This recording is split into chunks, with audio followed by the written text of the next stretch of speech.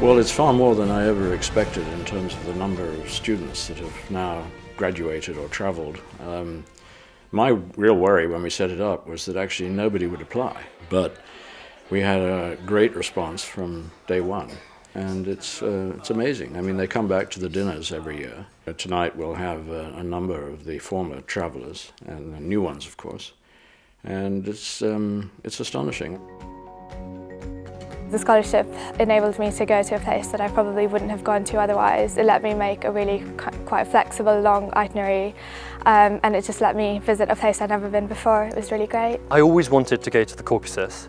I've travelled an awful lot in Europe with the family, but never really outside of Europe. And so for me, I was always curious about going further and further east. It's really expanded my world, both as an academic and personally, and it's a result of this scholarship. It's exposed me to another part of the world I wouldn't have otherwise had the opportunity to learn about, and then come home and tell people. I think the Travel Awards are genuinely educational in the broadest and best sense of the term. Most of the students who have these Travel Awards go off the tourist track. They may visit some of the well-known tourist sites, but I know from the travel diaries that they write that most of them do more adventurous things.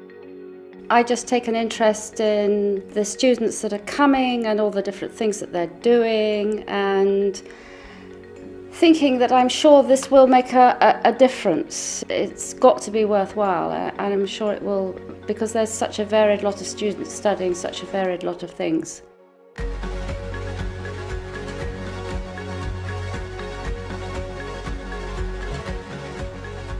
Please travel to Turkey, establish new friendships, learn Turkish, taste Turkish cuisine, drink your coffee, enjoy Turkish hospitality, have your free time in different parts of Anatolia as tourists, and return to the UK with a greater understanding of my country.